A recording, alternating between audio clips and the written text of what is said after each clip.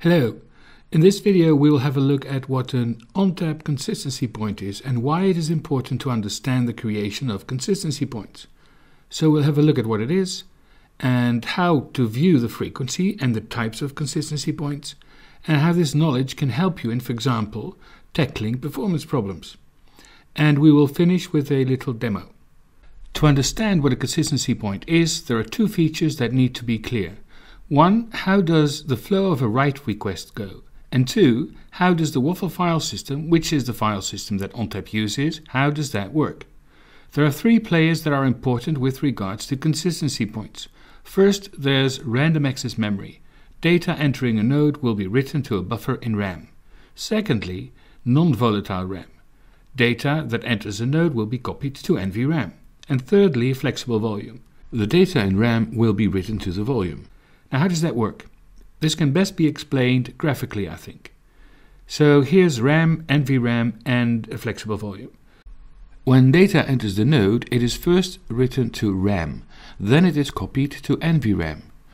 When data is in NVRAM, the client will be acknowledged that the data is safe. Now, based on a predefined trigger, the data will be written to the volume. This is the start of a consistency point. During the creation of a consistency point, the clients can still be acknowledged because the second part of NVRAM will be used to make sure the data is safe. And when all the data is on disk, and so the consistency point is complete, NVRAM will be flushed. Now, when is the data written to the volume, or in other words, when is a consistency point started?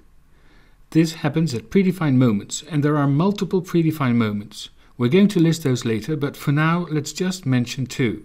The first trigger is based on time. After 10 seconds, a memory buffer will be written to the volume, and then NVRAM will be cleared. The second trigger is when the first NVRAM bank is full in a single node cluster, or when a quarter of NVRAM is full when it concerns an HA pair. The reason for that is that with an HA pair, data is not just copied to the NVRAM of the node that receives the data, but also to the partner node, so that if the node fails, the partner node can take over.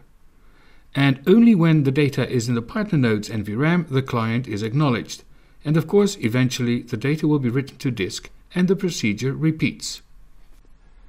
Now, what exactly is a consistency point? WAFL is a Unix type file system and uses pointers to create a structure of 4 kilobyte blocks on disk. And at the top of this tree of pointers, there is the root inode, which is the starting point of the file system.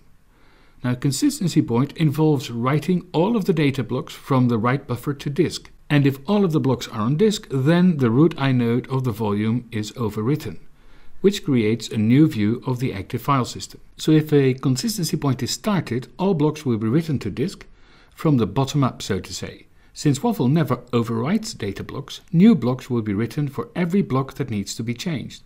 And then finally, the root inode is overwritten and will give a new view of the file system. So the only block that gets an overwrite is the root inode. And after that, the consistency point is complete and the blocks on disk that are no longer needed can be freed to be reused again for new writes. And as stated earlier, there are multiple triggers that can cause a consistency point. We already saw that every 10 seconds there's a consistency point based on time. And if a threshold of new blocks in memory is breached, the so-called high watermark causes a consistency point. And when NVRAM is half full, or in the case of an HA pair is full for 1/4. NVLog holds the number of changes to the file system, and this can also cause a CP. We're going to skip B for a second. The O means that there is an other reason for a consistency point. For example, when a snapshot is taken. Just before the snapshot, a CP will have to be created to get a consistent snapshot. The colon says that a CP was started, and when we measure it again, the CP is not finished yet. And finally, when the NVLog is full, it says that the next measurement will show a B. Now back to the B. The B stands for back to back. This means that if one consistency point is being written, the other NVRAM bank also fills up. So after the CP is done, a new CP has to be written again. Now, why is this bad? Well, if both NVRAM parts are full, the clients can at that moment not be acknowledged, which means an increase in latency for the client. Clients don't like latency, so if your node shows multiple back-to-back CPs, performance will drop and clients may start to complain. Since NVRAM cannot be extended, the cause of the back-to-back CPs should be looked for outside of NVRAM, and in most cases it simply means that the writing of the CP takes too much time. So you should investigate the layout of the aggregate. The size of the RAID groups might well be a cause. So a solution may be that you either add more disks to the aggregates, check whether the RAID groups are not unequally sized, or move volumes to a different aggregate on a different node. Now let's have a look. As you probably know, next to the cluster shell where you normally work from, there is also the Nodeshell that connects you directly to a single node, and you can run commands from there. The command we need for this is the sysstat command, which will give node statistics, and with the lowercase u we will see consistency points and the reason for each consistency point, and the interval we will use is 3 seconds. Now in the bottom two terminals I've logged into two different Linux machines from which I have mounted a volume via NFS. So we check that on the Linux machines and we see we have a remote mount on both. And then we run the command, the sysstat command, to start monitoring. And at the moment everything is quiet. So every now and then a consistency point based on time is created. And when no data has to be written because there's no data that's entered the system, even after 10 seconds there will be no consistency point. Now let's widen this terminal a little bit so we see the command better. All we do is we copy some data and we do that in a while true loop. We pretty soon see that the high watermark causes a consistency point. And when we put some more load on the volume on the other Linux machine, we see back-to-back consistency point. And this is not optimal for performance.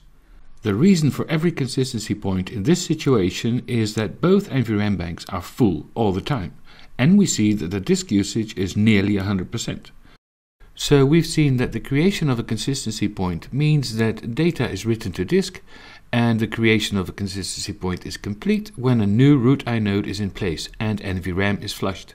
We've also seen that if the writing of a consistency point takes too much time, both NVRAM parts will fill up and you will get back-to-back consistency points, which is bad for performance.